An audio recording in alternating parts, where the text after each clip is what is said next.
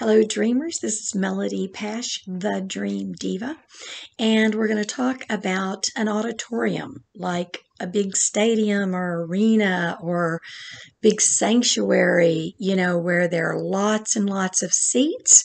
And I know lots of people have dreams about those things, so we're going to talk about that real quick. So, the positive of auditorium, stadium, arena, sanctuary, whatever, is going to be like corporately public.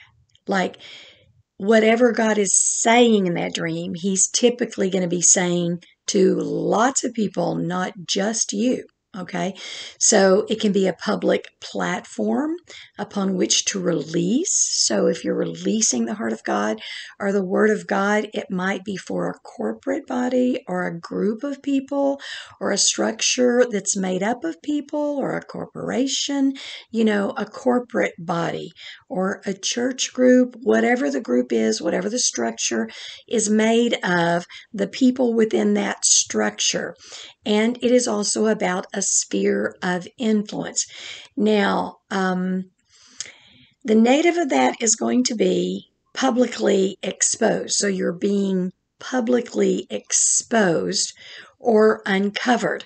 But I had a dream night before last where I was in this huge sanctuary, church sanctuary, and almost no one was there.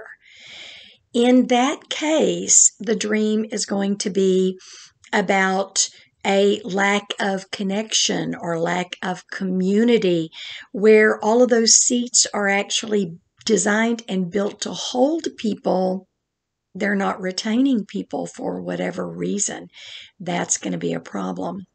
So I hope that helps with auditorium, arenas, stadiums, big churches, sanctuaries.